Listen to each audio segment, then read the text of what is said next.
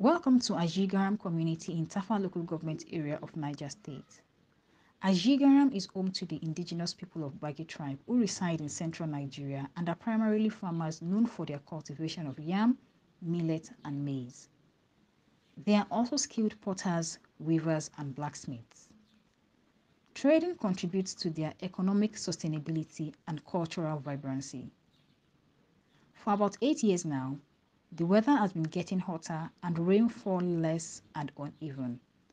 This is adversely affecting agriculture and food production, which impacts the quality of life and living standards of the Bagi people. It has affected the ecosystem and biodiversity as the people ultimately depend on agriculture for their survival. In those days, 15 years back, we used to have rain here that would last up to November. At least the first week or second week of November, there used to be rain here. But because of desert encroachment now, the rain does not even reach November. Even last year, I said the rain stopped at September. Yeah, there are some crops that we can no longer plant them here, that we used to plant them in those years, yeah. Like guinea corn. During our visit to Azhi Garam, we spoke with some of the farmers who reported the accelerated rate of desertification and land degradation they are witnessing. They complained of reduced food production and the shrinkage of the river that provided water for the locality, putting more pressure on farmers and some households. Also, since the water began shrinking, access to good quality has become a challenge. I'm a farmer.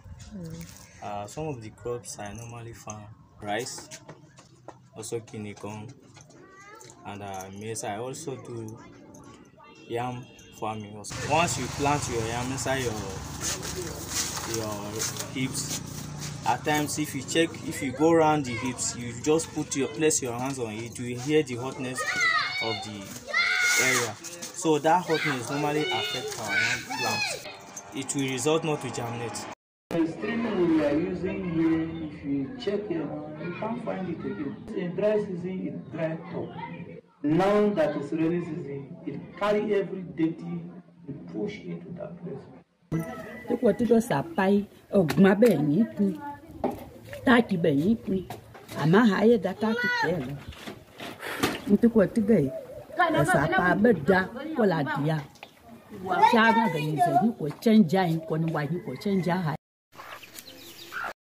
The low income and poor basic infrastructure of this indigenous community exacerbates the compounding risks they face. Limited access to resources, education, and financial means restricts their ability to implement sustainable practices such as climate-smart agriculture on a commercial scale. This leaves the community more vulnerable to the adverse effects of climate change, accelerating the loss of agricultural biodiversity, jeopardizing the ecological balance of the community and pushing them deeper into poverty. That insects that will come out. When coming out, their crops will not grow very well because it will tie the leaves. After tying the leaves, if you did not apply chemical, it will not grow very well. It will destroy it. How would I harvest my crops? Maybe it will reduce. Yes, it will reduce. It will reduce. So it have to affect my family. Instead of taking 10 bags of corn, maybe I will only come back with 3 or 4. Yeah, I'll be affected. The nutrition of the families are being affected as the quantity of food the farmers are able to give their families is now being rationed as a result of the declining output. This is to make sure that the families still have enough to sell to afford other essential commodities. Further interactions revealed that the women in the households opt for lesser food portions to ensure their children and husbands are well fed. This contributes to the national prevalence of undernourishment in Nigeria. Without any external support, the quality of nutrition of the children may be adversely affected. Also, the community members reported that some of the medicinal herbs for treating skin infections and fever that used to grow in the community are no longer available.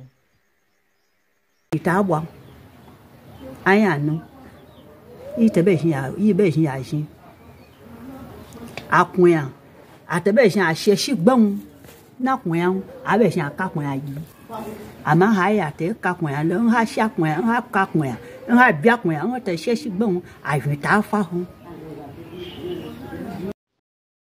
As an adaptive measure, the farmers switched to using organic manure, which they believe is less affected by erosion since it mixes with the soil better, unlike chemical inputs.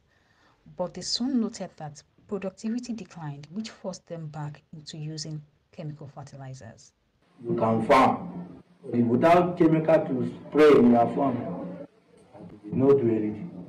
From our survey from Azhi Garam community in Niger State, we discovered that these people lack access to good water supply.